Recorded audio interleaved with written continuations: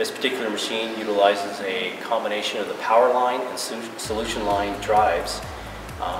They were able to tap into a 455 horsepower spindle motor on a chassis format. The advantage of this particular drive family, the previous solution that they were using had to use a number of drives, one for the regeneration side, one for the generation side. This particular unit in one drive gives you the ability to do the full line regeneration back to the grid and do the power matching. So it was a simplification of the existing solution that they were using, cost reduction, and also the ability to use drive click to bring the drive data directly into the control.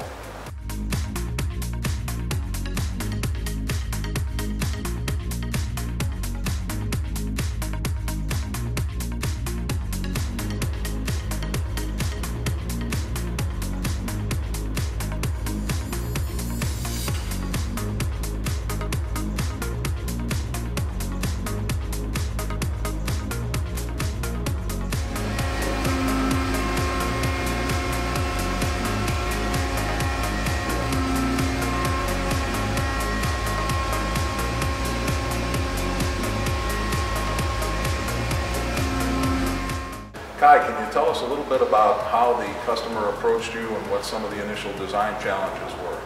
Yeah, customer was looking for somebody who could manufacture a machine that could have two rotating spindles above and below each other and have the ability to turn the upper axis at a 45-degree angle. Nobody else on the market was able to supply this at the time, but they found us through the internet, through other customers, through research, and asked us to supply them with the machine. We told them we could do it. We began. What aspects of their design criteria were the most difficult for you to overcome? Mostly the forces they were looking to get. They wanted a high amount of force and to be able to articulate the axes. With their research, the cold forming, the material they input into the machine is all cold, nothing's preheated. So it requires a lot of force, and what they want to find is the grain structures and how strength and durability of the material increases during the process. And how long was the total design phase of the project? The design phase took about a year, going back and forth between us and the customer.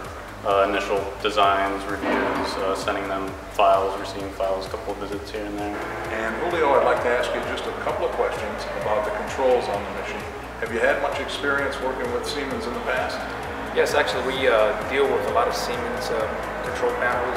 Every machine that we build actually utilizes Siemens. I've had over 2 years experience with Siemens, and I think it's a great platform.